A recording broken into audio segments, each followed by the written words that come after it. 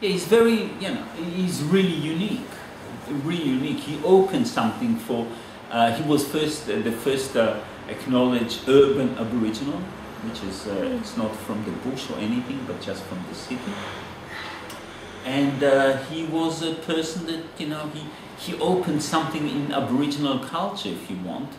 That hey, everything it's good. We can explore. We don't have to do just dot painting or anything else. We can do anything we want, and it gave some freedom to the whole indigenous movement, indigenous art movement.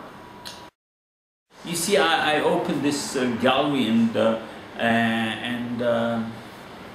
I'm not committed to anything but to charity. I'm not committed to do any sort of to take it to avant-garde, although I'm going to, but to do something for a path in art. I do whatever I want. Thank God I can afford it, and that's what I want to do.